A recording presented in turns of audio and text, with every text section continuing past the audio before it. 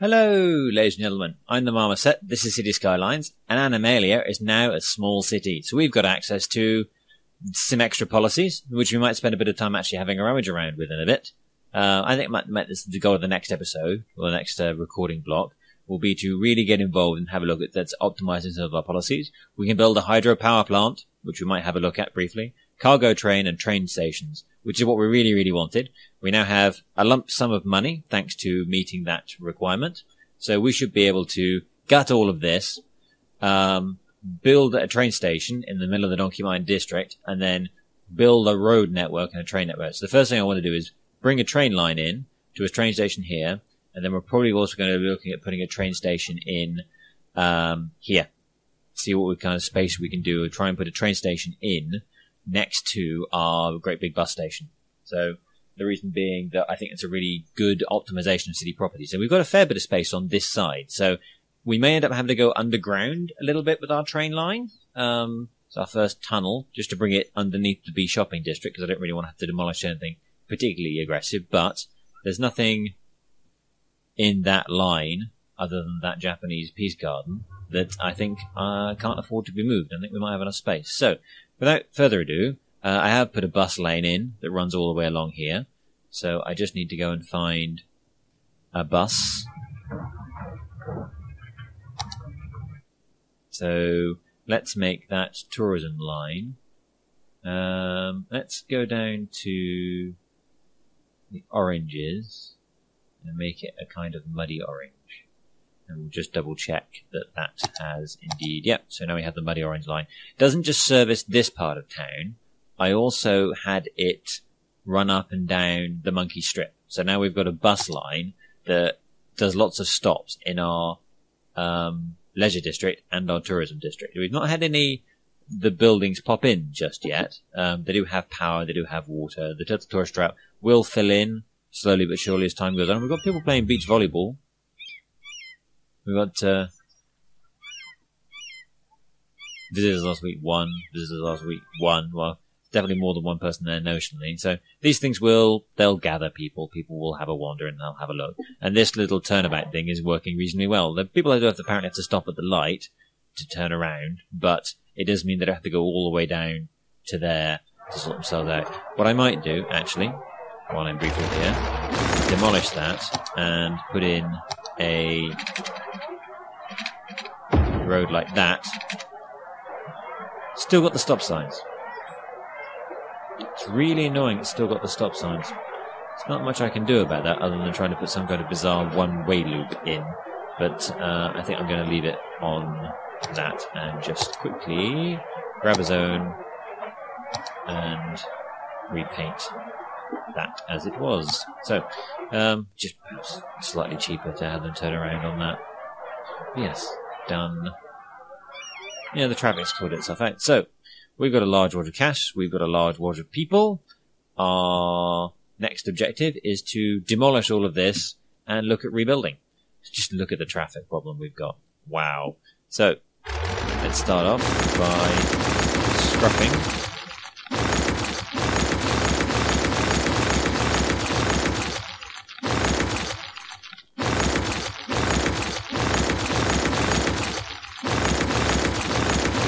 All of the roads. Right, that's the roads gone. We've got a huge demand for residential. I'm going to turn that off. So you were a medical clinic. Got plenty of support for that over there, so you can just tuck in on that corner and make everyone happy down there. Then you were a firehouse. So good support all the way around this bit. This bit's getting completely rebuilt. So let's just have you on that corner there. So you can just dump it on the main road and get on with it. So that lot's going to take a while to sort itself out. But first things first, I need to bring the train line in. Trains.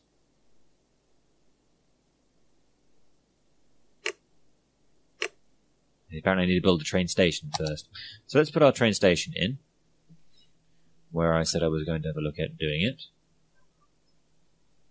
That's the peace garden. These peace gardens make me unpeaceful.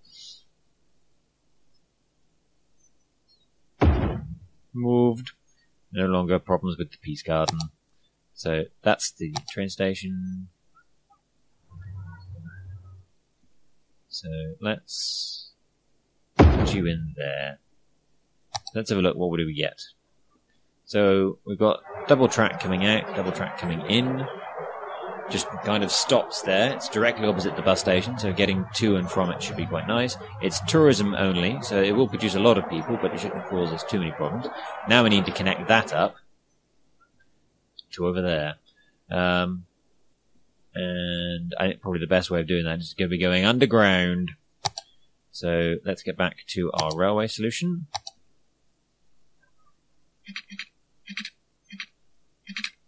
Distance too short. Right now, if I push page down, slope too steep, slope too steep. There we go. Okay, so that's how far I need to go.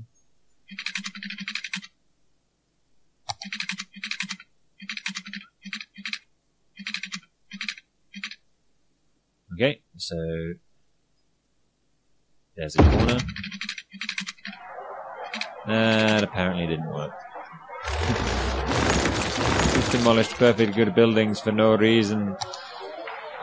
You out to here, out to there, page down.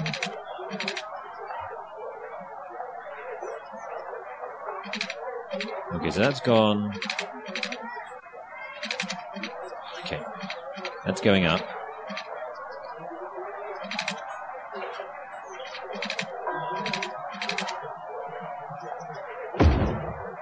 There we go. So let's bring you out to here. And then please be so kind as to re-emerge from your subterranean dwelling.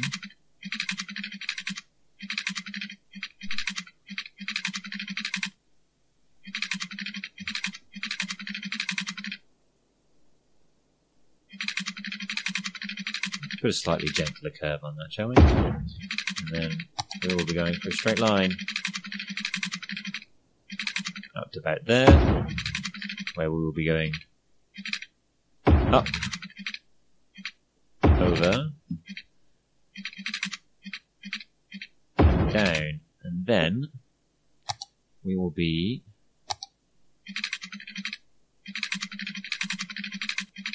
doing our best to connect in such a way that we can have our train system plugged in. That did not connect. I think what I'm probably going to have to do actually is back that up a bit so that I can build the split.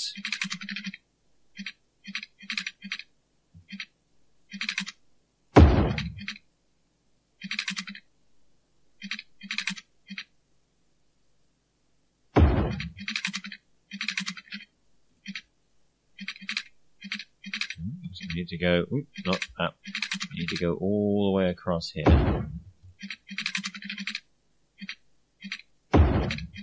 Into there. And then I will take that out. Still got the railway line in. Grab that point. Come up to a bridge. Is that a connect? That's a connection. There we go. Come across. And then a nice long route. So that gives us a nice V interchange so that our traffic shouldn't have any problems getting back and forth. That now means that you are connected. So let's just quickly grab that and a brush, plug that back in. So yeah, it's going to be a dead-end train station for now. At some point we might look at, rapidly diving in or under this so that road may move, which will cause absolute sodding havoc for my bus lanes, but hopefully we won't need to look at nudging that around too much just yet. So, we have a train station, which means we can build train lines. So the other thing I want to do is put in, over here, our train station in the heart of our donkey-like mines. So, let's have a look. Where is the donkey mines? There is the donkey mines. So the centre of the donkey mines is about there-ish. So I need to put in a small section of straight road. Let's make it... It needs to be one-way road, from what I remember. Small section, one-way road. And then we will add onto that our cargo routes, train lines. Oh, it's for doing trains. We've only got the one train station. So we will add on to that our cargo train station. Now, the reason we've gone with a one-way road... Not enough money. Okay. The reason we've gone with the one-way road is so that traffic going in and out of this doesn't get in each other's way. Now, hopefully, traffic will come along here, pile into there, cause things, and then come out again. Just having them along a one-way road just makes life so much simpler. So what we need to do now is plug that into our railway network. Now, no train will ever need to go from here to here. So I'm happy just to plug that in on a straight arc. So trains, lines, straight line, bingo. Mr. Brunel, I've got a problem with your train lines, Mr. Brunel. What's that, Jimmy? They don't connect, Stephen. They don't connect. I'm missing one of the fundamental features of a train line. What's that? Well, they should connect. They should be track. Like that. So this will be a single in and out point. So what do we need to do from now is design the rest of our road network, which is going to go around all of this. So, first things first is I want a new... Well, you can carry on laying this out. So let's switch to...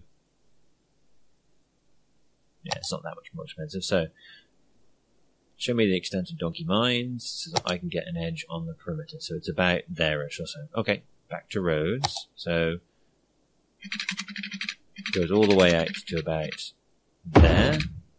Double check again. Yes, so that's my endpoint.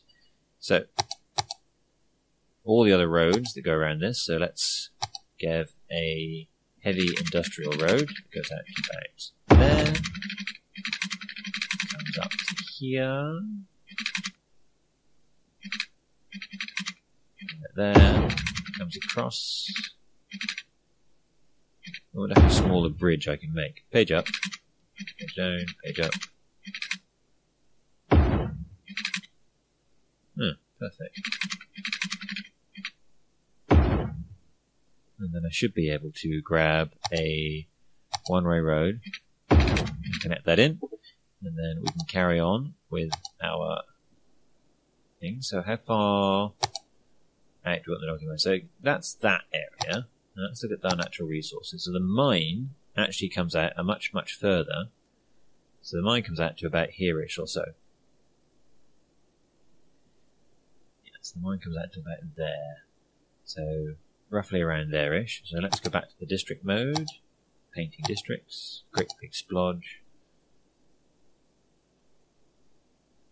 There we go. There's the donkey mines. So we're just basically going to build a road network that encompasses all of this. And at some point we're going to run out of money and I'll have to let it tick on for a bit.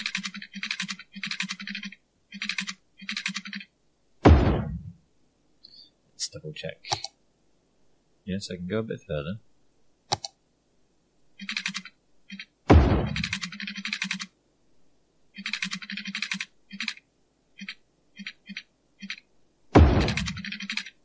So the idea is there'll be no junctions whatsoever on that road.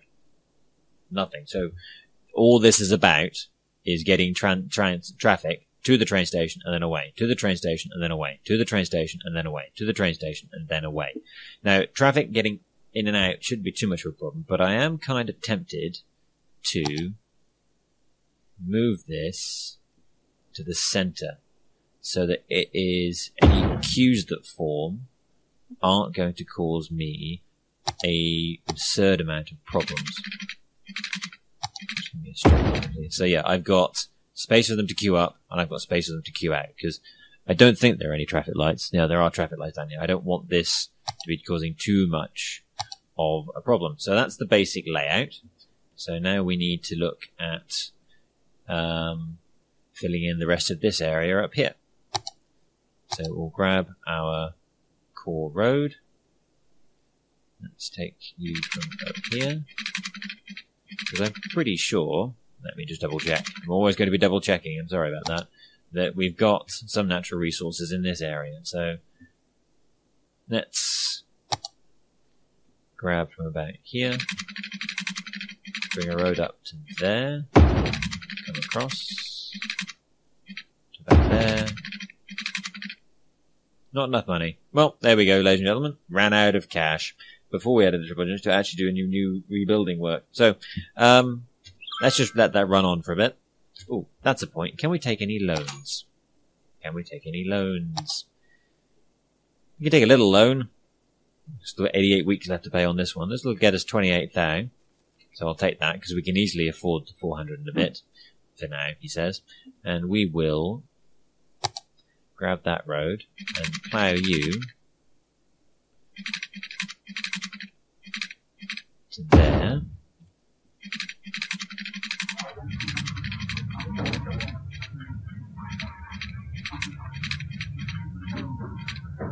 No. Take you back just a little bit.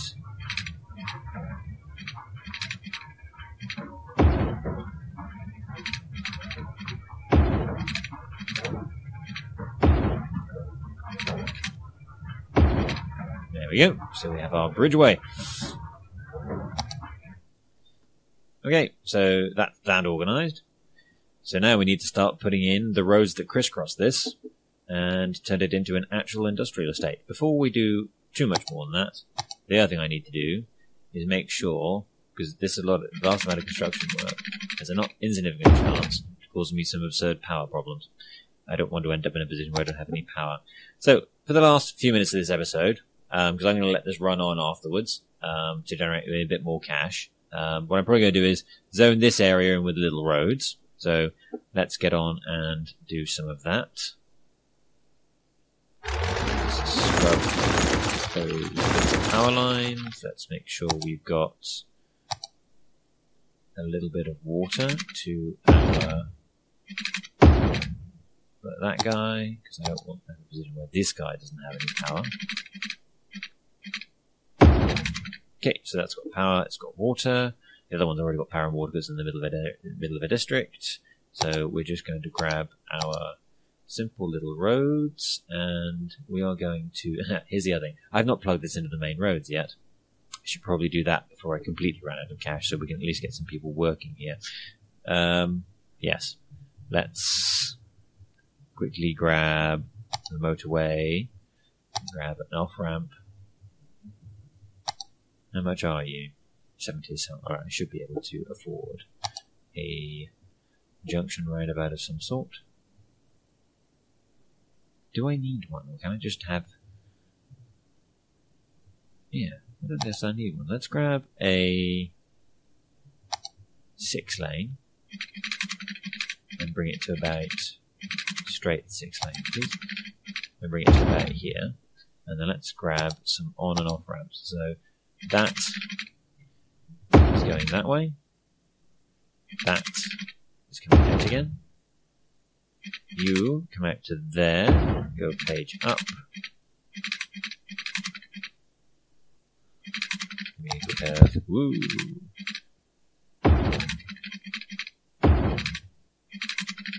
Cross the thing, come down again. And then go in the other way.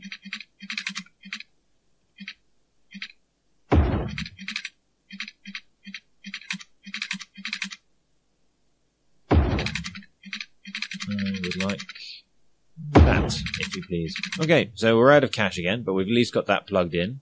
There is an amount of power and water in the area. So I'm going to quickly do some industrial zoning. Paint bucket, paint bucket, paint bucket, paint bucket, paint bucket, paint bucket, paint bucket, paint bucket, paint bucket, paint bucket. Not on that side, that's an entranceway. And hopefully... No, let's not do that. That's too far away from anything existing. Hopefully, this little lot will give us some cash and some industry so that we don't immediately, horribly crash out. I do have just enough money to fill that gap in, and hopefully everything that I've industrialized has water. Yes, it does. So, thank you very much for watching, ladies and gentlemen. In the next episode, we'll see how badly this has all gone horribly wrong. I've been the Marmoset. This has been City Skylines. Please remember to like and subscribe.